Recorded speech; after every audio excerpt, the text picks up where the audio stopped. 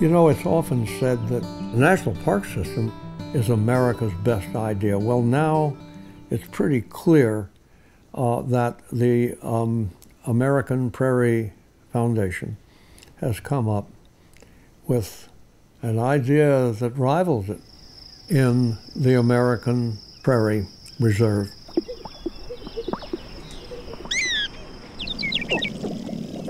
The American Prairie Reserve, it is indeed the American Serengeti, if successful. It's a terrific goal.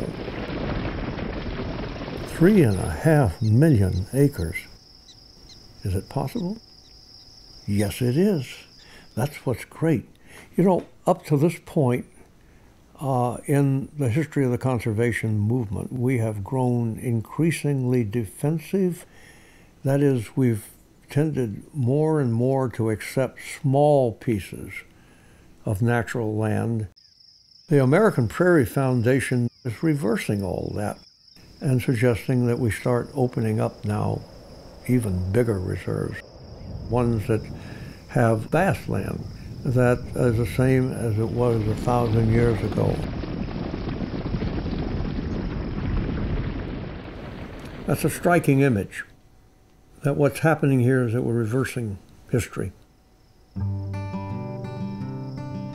And if we can achieve it, and I think this can be achieved, this American Serengeti, then it'll be a model for more imaginative, more aggressive approaches to acquire large stretches of land wherever they can be found to exist. And if we can do that, we will create a benefit not only for America's natural heritage, its living heritage, its fauna and flora, but for the long-term benefit of the American people.